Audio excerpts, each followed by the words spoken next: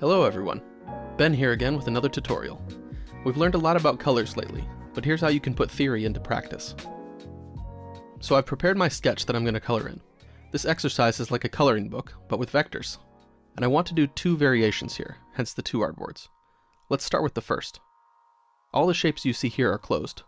It's the easiest way to demo this for you guys because I can simply change the fill color from white to any color that I want. For the first alternative, I have a color palette prepared already. Here it is. I chose two cool colors and two warm colors to create balance, plus an off-white color paired with an off-black color for the accents and background. Less is more. First, I filled in the 5 with this bright red. It's the first color I picked because I really wanted my design to pop. Then I've chosen a dark navy for the shadows. This is a very flat illustration, so I won't apply any blend modes to the shadows. I want to keep them sharp and crisp. Then I colored the stars with an off-white shade. Very tame. But let's balance that out, so let's make the stroke an electric blue color for that extra touch of contrast. Now the navy shadows make a lot more sense. For the 3D effect, I have one color left, which is this pink here. Let's see how that works. Okay, not quite what I envisioned, so let's make a few changes. Let's make the 3D shape red, while we keep all these dynamic lines pink.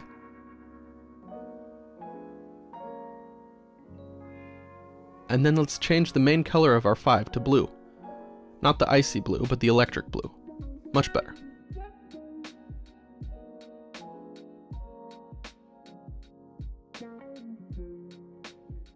But now I feel like adding this icy blue color into my composition as well.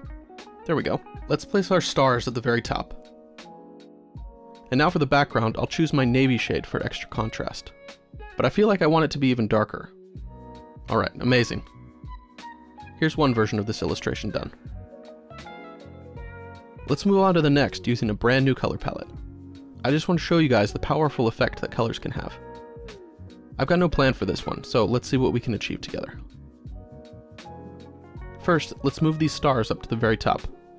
Then, I'm starting with my biggest shape so I can get the tone of my palette down. It's like the first note of a symphony.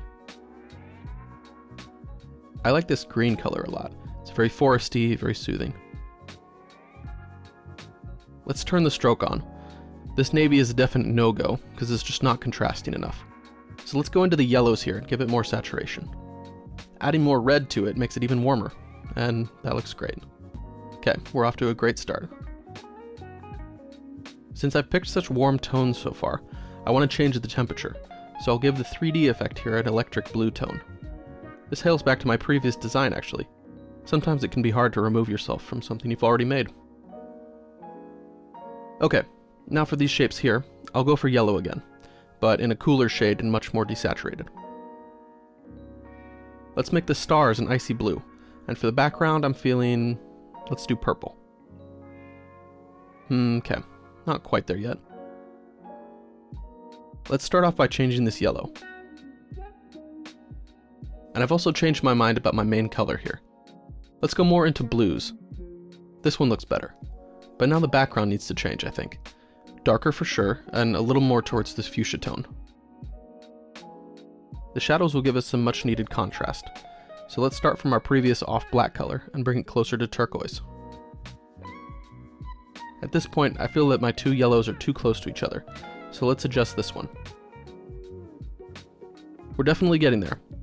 The obvious thing that needs to change now is the 3D effect, which I'll color in navy, but I'll darken it a bit. We have a lot of brightness coming from all of our other colors, so don't overdo it here. Okay, I think we're almost done. So it's about time we checked our contrast by turning everything into grayscale. As we learned in the previous episode, you can select everything and then go to the Effect tab, the last tab in the color picker, and click here on Desaturate. This way, I'm able to see that the stroke and dynamic lines are not contrasting enough with one another. Since I'm making a change, let's make it big. I'm going to go all the way to the other side of the color slider and start playing around with some pink colors.